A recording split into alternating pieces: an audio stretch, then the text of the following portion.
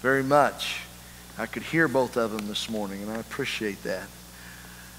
Amen. I'm going to ask our ushers if they would to come this morning. We want to give you an opportunity to give. Appreciate your faithfulness in giving week after week. Needs of the church continue to be met, and we thank you for that. It's a joy and a privilege to give into the kingdom of God. I hope you understand that. I hope that you see the blessing that comes, because God doesn't just say, give me your money. First of all, God says, bring back the tithe that belongs to Him. In fact, He says, if we don't, we're robbing from Him. But more than that, He says, if you'll give the tithe back, He says, I'll pour out a blessing that you cannot contain. And I know I've seen that in my life many, many times, and I thank God for that. So, Father, we come this morning with praise and thanksgiving. Lord, we come with our worship to you before your throne this morning, thanking you for all that you provide in our lives. And Father, as we bring this envelope, this check, this cash, whatever it may be, Lord, and we deposit it in this bag today, it's Father, not giving necessarily to Ozark Bethel Chapel. Lord, we're giving into the kingdom of God. And Father, we believe that according to your word, you will bless. It is soil that will bring forth fruit and supply in our lives, Lord. It will bring a blessing, God, according to the promises of God. So, Father, we come with thanksgiving, with praise, and with anticipation as we give into your kingdom today. In Jesus' name we pray. Amen and amen. Praise the Lord. Well, it's been somewhat of a busy week for us. I shouldn't say too terribly unusual. Just a little bit more than what we've experienced since we've been at Ozark Bethel Chapel. I have been very thankful since we've been up here. Our schedule has slowed down considerably in a lot of ways. Now, I really don't expect that to last. I think part of that is being a newbie in the area. I haven't learned all that I'm supposed to be doing yet, but I'm learning and finding things. And so it's been a little bit of a busy week. We've had a funeral in the week, had to run pickup Convoy of Hope stuff. We've had to go to Dexter for a doctor's appointment. Then we went to the campground 3 days for a prayer encounter, which was powerful. Thank God for that. And I just say, with that on my mind and heart, church, we need to be in prayer.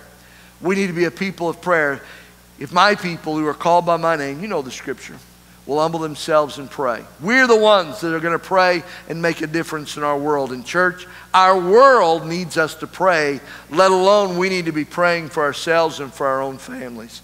So I want to encourage you, if you have allowed busyness, if you have allowed, in fact, got my toes stepped on real good by the first preacher that preached Friday or Thursday night, talking about when you allow other things to get in the way of your prayer time, you're falling down on your commitment, on what you're called to do. And it's so easy to allow, whatever it may be. You get up and you hit the ground running. Anybody ever do that? Yeah, I mean, your feet hit the floor and off you go. Sometimes we need to set the clock a little earlier, set something aside, whatever. We need to be spending time before God. And I want to encourage you to do that. But today I want to take you to what I believe to be one of the most pivotal chapters in the New Testament. To me it is. I don't know if I've shared with you, but I did not grow up in Pentecost or in the Assemblies of God. And Mikey, if you want to go ahead and get that first slide up on the screen there, that kind of introduction slide there and get us started. But I didn't grow up in the Assemblies of God. I didn't grow up in Pentecost at all. I grew up in the General Baptist Church, and my dad called himself a Baptist-costal all his life. He was an excitable prayer warrior, a crybaby, and I say that respectively. I'm thankful that my dad was a crybaby and taught me that not by his words, but by his actions, that there's not a thing wrong with shedding a tear as a man. And when the Lord comes upon me, I can begin to bawl and weep very easily. And I guess I learned that from watching my dad. But I didn't grow up in Pentecost. And as I began to be introduced to it when I went to college, there was not a General Baptist church in Rolla when I went to college there. And so I had to find some place to attend church, and met a guy on my dorm floor, became my very best friend for many years until he passed away about, I guess it's been almost 10 years ago now. He passed away, but he introduced me to the Assemblies of God and introduced me to Pentecost, and I began to attend church and began to to look into the Pentecostal movement, began to look into its doctrines and its teachings. And the idea of the baptism of the Holy Spirit was kind of strange to me, and I didn't understand it. But this chapter we're going to look at here in a few minutes is a chapter that really opened my eyes and continues to be to me a bigger proof of the reality, the importance, the power of the Holy Spirit that God wants in every one of our lives.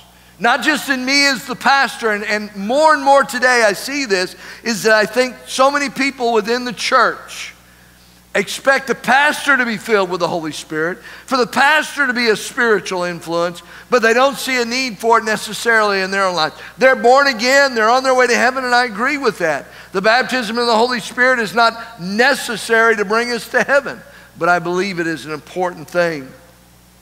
But before I look at this chapter, there's a few verses I want to show you this morning that are instrumental to help us to hear what the Spirit would say to us today. Romans chapter 15 and verse 4 says this: "For whatever was written in earlier times was written for our instruction." Do you hear that? What was written in earlier times was written for our instruction, so that through perseverance and encouragement of the Scriptures, we might have hope. In 1 Corinthians chapter 10 and verse 11, "Now these things happened to them," talking about those in the Old Testament, the Scriptures, "these things happened to them as an example, and they were written down for our instruction, upon whom the end of the ages have come."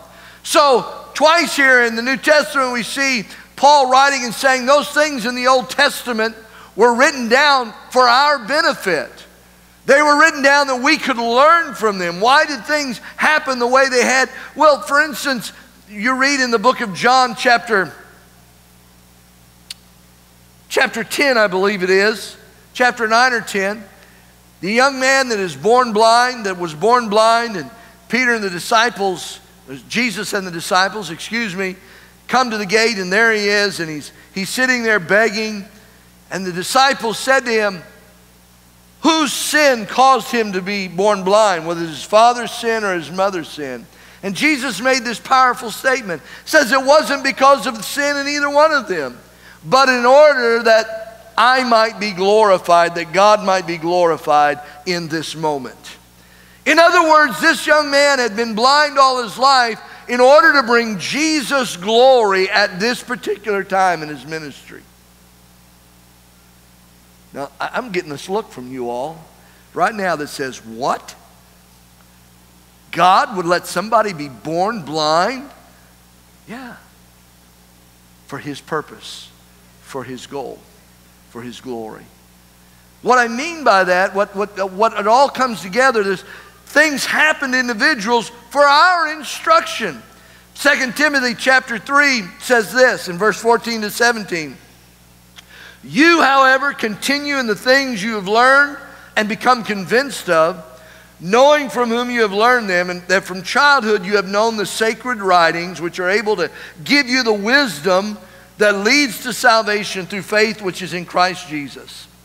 All Scripture is inspired by God and profitable for teaching, for reproof, for correction, for training in righteousness, so that the man or woman of God may be adequate, equipped for every good work." So when we open the Word of God and we begin to read, God is giving us this Word to instruct us, to teach us, to train us, so that we might be equipped for what He is calling us to do. Do you believe that you have a calling on your life? Every one of us have a calling of God on our lives. God did not bring us into the kingdom of God to be welfare recipients in the kingdom. You know what I mean? He didn't call us in the kingdom so that we could just take.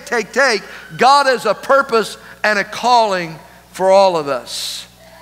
Scripture was recorded for this purpose, that we might hear and receive and learn.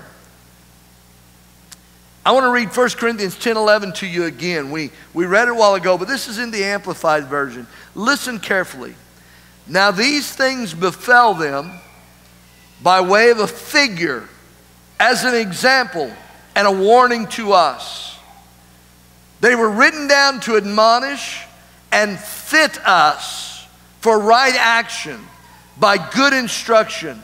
We in whose days the ages have reached their climax, their consummation and concluding period. The things of God are mysterious.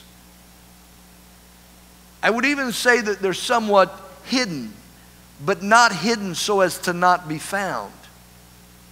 Treasures are hidden in order to be found. God has made things somewhat mysterious so that we must seek them out. In fact, Jeremiah 29:11, you know this verse well. You will seek me and find me when? When you seek for me with all your heart. God says you'll find what you're looking for in me if you'll really search for it. Again, not to be a welfare recipient in the kingdom of God. But when you come after God truly with your whole heart, God wants to reveal himself to you and to me. Do you believe that? God is not hiding from you so that you cannot discover him. He is holding things in a mysterious way, in a hidden way, in a secret way, so that you will have to truly pursue him. Maybe you've seen or watched a movie about some, especially, I'm not picking on the ladies, but some lady, some woman who is being pursued by her pursuer, her mate, her boyfriend, whatever it may be, and she just kind of seems to be distant. She just, and as you watch the show or you experience this in life, you find out that it's all about, she just wants to make sure he's serious. Huh? You know what I mean? God is mysterious because he wants to know that we're serious. You'll search for me and you will find me when you search for me with all your heart. So this morning, I'm praying that we will search for God diligently. That we will be willing to take the instruction of God's word and apply it to our lives carefully. So I want us to look together in the book of Acts, chapter 8, and gain some serious instruction, teaching, and training today as we look at verses 4 through 24. Let me give you a little background. The deacon Stephen has been called before the Sanhedrin, before the Jewish leadership, because he's been preaching Jesus. And they tell him he's not to preach this. And so he begins to talk to them and to share a message with them. And the 7th chapter of Acts is that message that he shares. And at the end of that message, it is so powerful. They're under such conviction. It says they gnashed their teeth. They gnashed their teeth at him, drug him outside the city, and they stoned him to death. So Stephen has just been stoned. And in Acts chapter 8, it says that because of that, a great persecution arose against the church or against the way following Stephen's stoning. And who led that persecution? None other than the Apostle Paul, who was not the Apostle Paul yet. He was still Saul. But the persecution didn't silence, it didn't dampen the things of God. In fact, God used that persecution to scatter the church abroad to take the message. Jesus said, you'll be my witnesses in Jerusalem and Judea. Well, they were doing that. But he also said Samaria and the uttermost parts of the earth. The problem is sometimes we get so comfortable inside these four walls. Hello? We get so comfortable inside these four walls that God's got to come in here and stir the pot a little bit to get us to scatter and take the message. And that's what he did. And through Stephen's stoning, persecution arose. Saul of Tarsus, who later became the Apostle Paul, Saul begins to arrest Christians and throw them in jail, even having some killed because of their faith in Jesus Christ. So we pick up reading in Acts chapter 8, beginning at verse 4. It says, therefore, those who had been scattered went about preaching the word. Philip went down to the city of Samaria and began proclaiming Christ to them. Now, Philip was one of the deacons. He was right alongside Stephen in his position, his place within the church. They've been chosen as deacons to serve tables in the feeding of the people. They were such a large group, they were feeding people every day. Philip and Stephen were called to serve the tables. Do you understand that there's no position in the kingdom of God that is minor and small? Table servers became preachers of the gospel. What I'm trying to say is, just because you're not up there in front doesn't mean you can't be out there sharing the gospel. It doesn't mean that you don't have a calling, a position in the kingdom of God to share Jesus Christ with everyone. Stephen, powerful message that he preaches, brings these leaders under conviction, but instead of them repenting, they stone him to death. Philip goes down to Samaria and begins to preach the word of God. And we're going to read a great revival took place because of a table server preaching the gospel. Not because of an evangelist, not because of an apostle, not because of some big TV evangelist spreading the word, because of a guy who waited tables, was willing to preach the gospel. Let's go on. So the crowds with one accord were giving attention to what was said by Philip as they heard and saw the signs he was performing. That's important for you to see that. And they saw the signs which he was performing. For in the case of many who had unclean spirits, they were coming out of them shouting with a loud voice, and many who had been paralyzed and lamed were healed. Now remember what I said last week about the supernatural power of God. That it is often used, it's often attached to the preaching of the gospel. It's attached to outreach.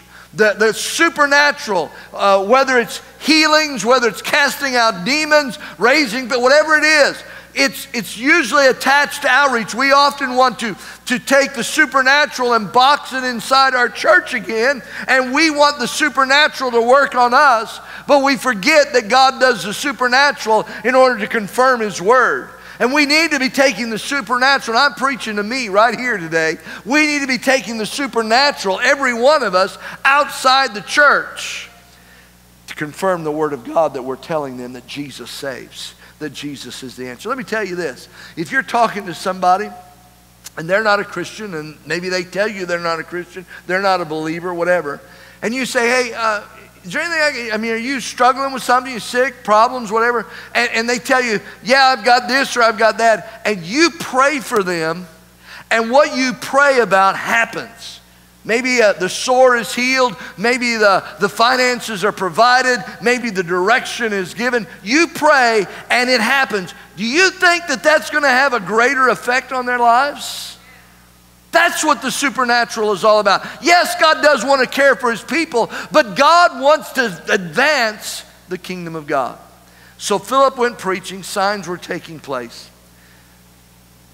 Verse 8, so there was much rejoicing in that city. Now there was a man named Simon who formerly was practicing magic in the city and was astonishing the people of Samaria, claiming to be someone great. Satan will falsify, Satan will deceive even with the supernatural. And that's what was going on. The Samaritans were being deceived before Philip come into believing this man called Simon, who was a magician.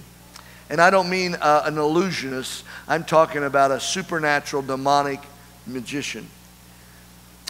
Verse 11, and they were giving him attention because he had for a long time astonished them with his magic arts. But when they believed Philip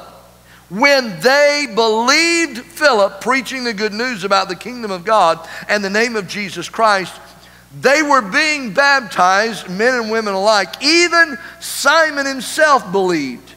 And after being baptized, he continued on with Philip, and as he observed signs and great miracles taking place, he was constantly amazed. So we see the people are believing in Jesus, being baptized. Even Simon is believing and was baptized. Verse 14.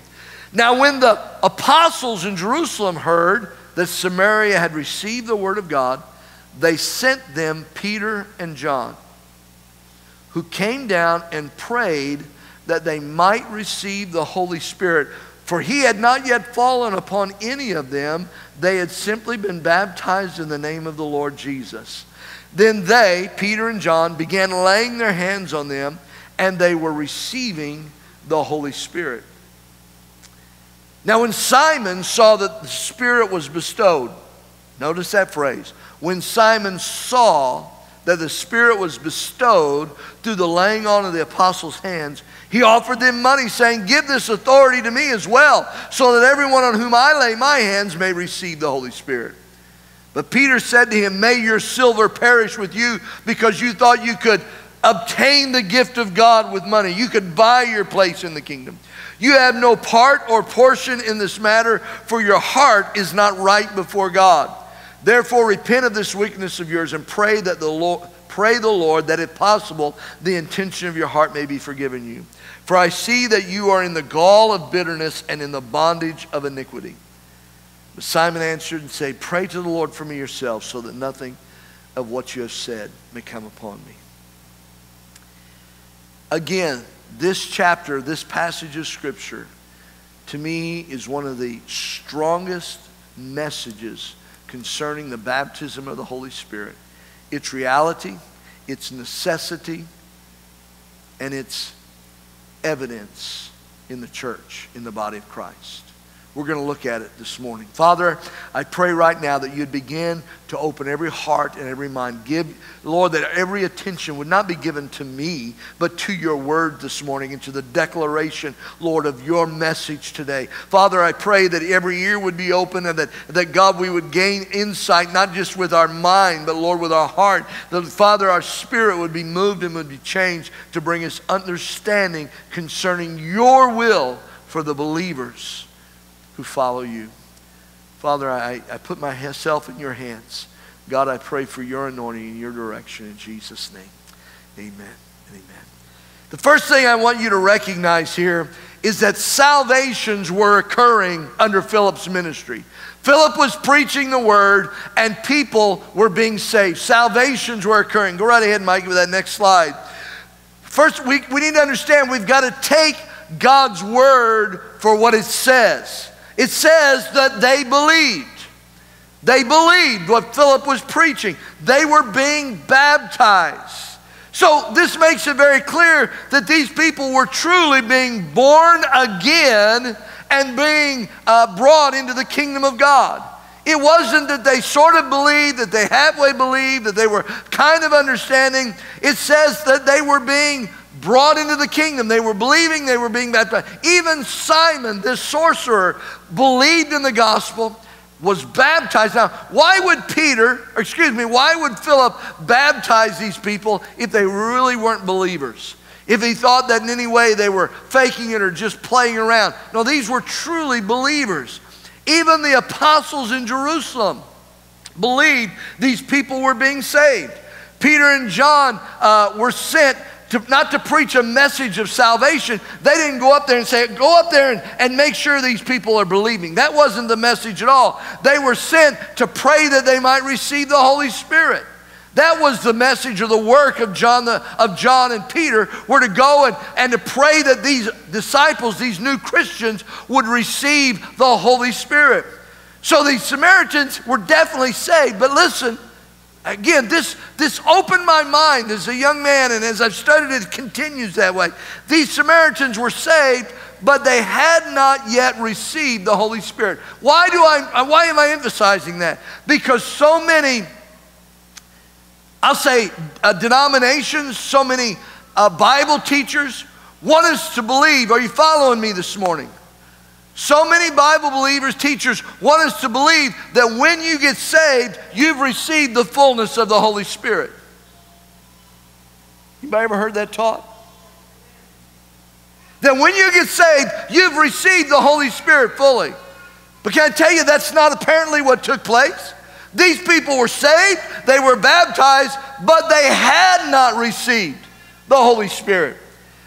See, salvation is a work of the Holy Spirit. It takes the Holy Spirit for us to be born again. In John chapter 3, it's verse 6, it says this, that which is born of flesh is flesh, but that which is born of the Spirit is spirit. In the NIV, it says it this way: flesh gives birth to flesh, but the Spirit, the Holy Spirit, notice the capital, the Spirit gives birth to the Spirit. Titus 3:5 says this: He saved us not on the basis of deeds which we have done in righteousness, but according to His mercy, by the washing of regeneration and the renewing by the Holy Spirit. So when we get saved, when we are born again, that is something that the Holy Spirit does. He comes into our life and He does a work of regenerating our spirit man, or giving us new life in our spirit man. When we sin, when we were born actually in the Garden of Eden, Adam and Eve sinned, and what did God say? When you sin, you will surely die. Well, they did. They died right then. The moment they sinned, they died. Not physically, spiritually. He was speaking of a spiritual thing. Their spirit man died. And we inherited that situation, that condition. We are born into sin. The moment we are born, our spirit man is already dead within us. But when we become born again, when we put our faith in Jesus, the Holy Spirit comes and He regenerates our spirit man. We are born again. That was the word Jesus used. Unless a man be born again. And Nicodemus said, how can a man enter into his mother's womb? He wasn't talking about the physical. He was talking about the spiritual. So when we are born again, it is the Holy Spirit that comes and He works in our life. But that is not the receiving of the fullness of the Holy Spirit. Let me give you one more verse. John chapter 20, verse 22. Now this is after the resurrection. This is the first time that Jesus walks in the room with His disciples. They had not seen Him yet, okay? They'd heard that He was alive, they hadn't seen, but now He's in the room. Suddenly He's just there in the room. And He says this to them. When Jesus first saw His disciples after His resurrection, He said, He breathed on them and said to them, receive the Holy Spirit. And this is where many people say, see, when you're born again, you receive the fullness of the Holy Spirit. No, this is that born again work. The disciples hadn't been born again yet. Nobody had ever been born again because Jesus had just died on the cross and was just resurrected. So these disciples already had their faith. So Jesus then released the Holy Spirit to come into their lives and to give them new birth, that they would be born again. They received the Holy Spirit. You understand that? Does that make sense to you? That night, that day, up in that upper room, He breathed on them and said, receive the Holy Spirit. They were born again. They were regenerated in their spirit. Just like in the Garden of Eden, when God breathed into man and he became a living spirit, the Bible says. And then he died. At sin, that living spirit died. But when Jesus died on the cross, hallelujah, and he was raised from the dead, we were given the privilege and the opportunity to be born again. And I pray today that every one of you in this place has experienced that new birth. That is a supernatural moment in our lives. It's not just something that suddenly we put in our heads. It's a supernatural moment when the Holy Spirit comes and gives us new life through our faith in Jesus Christ. But it is not the baptism or the infilling of the Holy Spirit. So as I was reading this a couple of weeks ago, I'd read it many times, and it dawned on me. Have I got you this morning? I feel like we're really being distracted. I see a lot of turning away. I see a lot of turning down. I really want you to grab this today.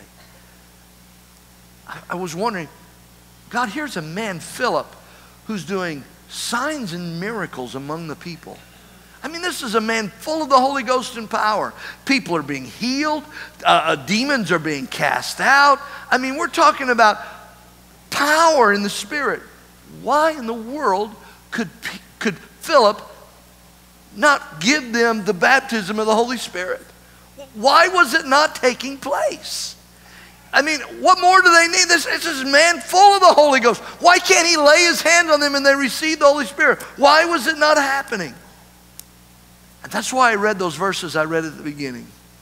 It was like the Lord said, for your instruction. For your instruction. So that you could see the fullness of the truth of what the Holy Spirit is really all about. This to me makes it so absolutely clear that the baptism of the Holy Spirit and salvation are two separate works. Now, you can be saved and receive the baptism of the Holy Spirit all at the same time. I believe that can happen, but that doesn't mean it's the same thing. It's two very separate works. They can occur concluently or same time, whatever that word might be, something, and it ends in itly. Congruently, maybe that's the word I'm looking for. Anyway, they can happen at the same time, but they're separate works. So I want you to understand that, and I want us to see that fully this morning. Why didn't it happen that way? I believe because God wanted us to see this. Maybe Philip wasn't even preaching about the Holy Spirit. You know, it was early in the church history. Maybe Philip was just preaching a message of salvation. Maybe his preaching, his teaching was all about receiving Jesus, this man who had been crucified in their lifetime, probably only months or maybe a year before that. We're not exactly sure of the time period, but they had seen him. They had recognized Jesus. Now they're being asked, he has died, been buried in a tomb. They're being asked to place their faith in him as the Messiah. Maybe that's where his focus of his preaching was on. But I think maybe it was all about us learning something more. And two important doctrines. The first one, I've already begun to talk about, that the baptism of the Holy Spirit is a separate work from salvation. The Bible says that the disciples or the apostles sent Peter and John up there because the Spirit had not fallen on them yet. That's not my words. That's what the Scripture says. And you read it in a lot of different translations. You can look up the Greek. What it says in the original Greek is fell upon them. It's not complicated. It's not hard. The Spirit had not fallen on them yet. They were saved. Yes. Yes, they were saved. They were born again. They were baptized. But they had not received something else, that the Holy Spirit falling upon them. The baptism of the Holy Spirit, whatever you might want to call it. It's this empowerment, this deeper relationship with God through the Holy Spirit. The second thing I think we need to see from this scripture is not only that the reality of it's a separate work from salvation, is that there was clearly an outward evidence of their being baptized in the Holy Spirit. When Peter and John came in, laid hands upon them, something was happening. Because Simon says, wow, look at that. I want to be able to do that. I want to be able to lay hands on people and see that happen to them. What was it? It doesn't say here. But yet when we read through other testimony of Scripture in the book of Acts, the common thing that we see over and over again is the speaking in